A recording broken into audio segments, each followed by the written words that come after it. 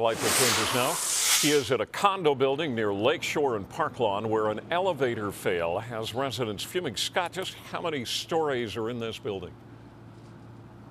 At 49 floors, Ken, which is quite a hike up or down, especially when it's not the first time residents have had to make that trip. Residents here are more than frustrated, saying they've had repeated issues with the elevator service here ever since the building opened.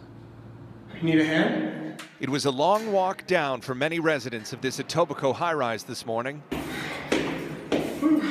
All 4 of the elevators in this 49-story building were out of service, leaving residents hiking up or down yet again. I walked up yesterday, all the way up to 37. It was fun. A massive inconvenience to those with mobility issues. Oh, I'm afraid to fall. Or even those just trying to get to work on time. Terrible. According to residents, elevator issues have plagued this newly built condo tower for some time. We've been here for almost 8 months and it's still the same stuff every single week.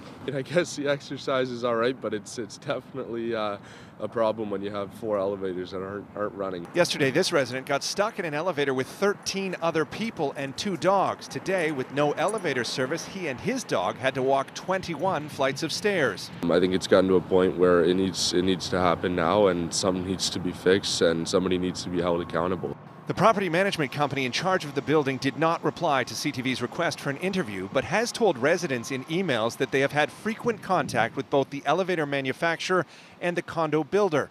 The emails have also given residents a laundry list of reasons why the elevators are failing, including door faults and stretched cables, strong winds, changes in air pressure resulting from our proximity to the lake, and overcrowding, causing elevator cars to shut down.